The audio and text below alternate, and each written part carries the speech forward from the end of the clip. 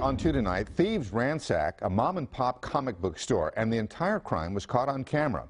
The crooks destroyed the cash register, then went after the safe and valuable electronics inside. Now the owners are working to make sure other small businesses remain vigilant to avoid becoming targets this holiday season. Channel 2's Keith Garvin live now from the Pop Culture Company in West Houston. Keith?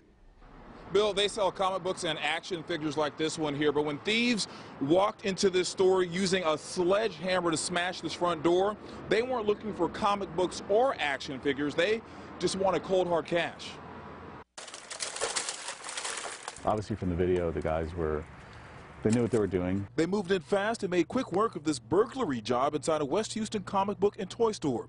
Take a look at the left-hand side of this surveillance video as a sledgehammer flies into the store after 3 thieves smash through the front door of the Pop Culture Company store on the Katy Freeway near Kirkwood early Tuesday morning. It didn't seem like they really had so much as a specific agenda other than we're going to get the register and look for a safe and whatever else we can get. The crooks were in the store for just 3 minutes, but managed to get away with a cash register, a small safe in the back room, and also a laptop and a tablet.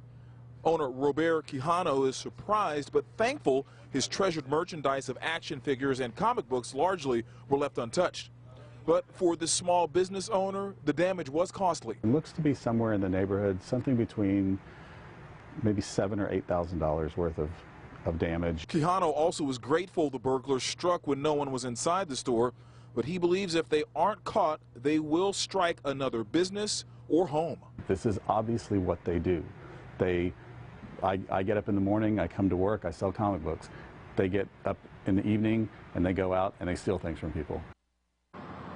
And just to give you an idea of just how quickly those thieves were able to work, the surveillance video shows that they used that sledgehammer to smash into the store at 12:08, and they were out of here by 12:11.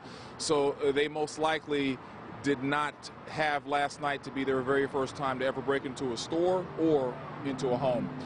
Reporting live for West Houston, Keith Garvin, KPRC Channel 2 News.